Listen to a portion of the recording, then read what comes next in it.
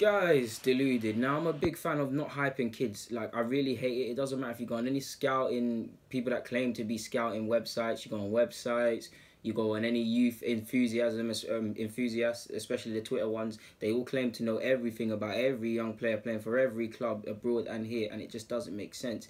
I mean, I can tell you for a fact this is what they're doing. They're looking at under 15s and under 16 England squads and just taking their names and tweeting or Facebooking or just talking out their arse about these players. Think about it. If you do that for about 20 names of players that nobody else knows, you're going to be right against one. And that's something I've always realised from school. A lot of people are insecure, don't know what the hell they're talking about. So I don't like talking about players that are not scholars and things like that, because I do believe we shouldn't know about them. But there's a player called Nile John that plays for Spurs. I think this guy, he was 15 at the time when I saw him, but I do believe, again, I don't want to say he can go to the top and do this and that, but I do believe he's got the real potential to at least make be on the journey, the pathway to that.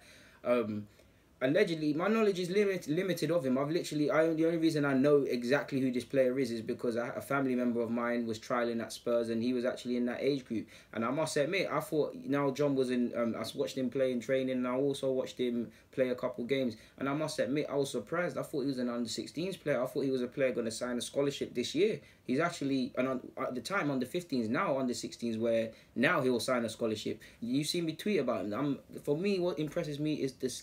He's very strong for a young man, and his technical abilities. Like, I have limited knowledge on the player, but his technical abilities are quality. Like, he's very comfortable with his ball at his feet, very comfortable changing directions, very comfortable with the link-up play. He's very strong, like I said. He was decent at set pieces, and he was a decent dribbler.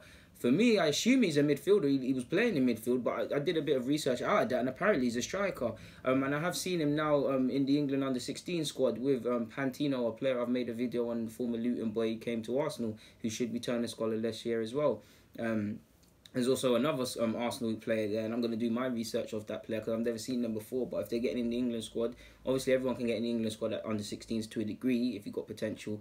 You want to just have a bit more knowledge on them. But in my limited knowledge, I think Nile John for Spurs is one that people could look out for.